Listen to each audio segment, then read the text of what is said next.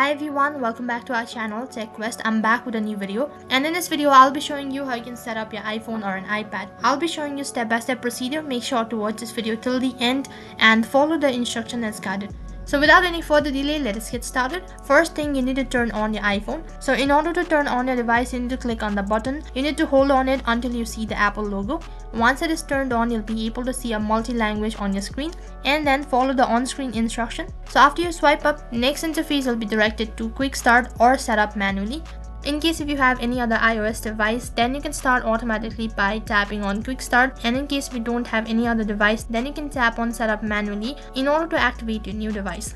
So after that, you need to activate your device. You need to connect your device to your internet connection, and after that you need to create passcode, Face ID or Touch ID. Next page, you need to restore your data. So there are multiple options on how you can restore your data. So you can select any of these following options. You can either restore from your iCloud backup or restore from your MacBook or an PC, and after that you can even directly transfer it from your iPhone. And after that you have an option as move the data from Android, and you can see at the last you have an option as don't transfer apps and data, in case if you don't want to transfer any of the following previous data. And after that you need to enter in your Apple ID, and after that you also need to enter your passcode associated to it. And in case if you have forgotten your password, then you can simply tap on forgot password. And in case if you don't have Apple ID or this is completely new device to you, then you need to tap on don't have an Apple ID and then create one. And after that you need to turn on automatic feature and update any other feature available on your device, and also set up Siri and then other services. And finally you need to set up your screen time and then display. And once you do that, you have completely set up your iPhone or an iPad. So that is how you can do it. That is all for this video. I hope the video was helpful. Make sure to like, share and subscribe to our channel. Thank you for watching.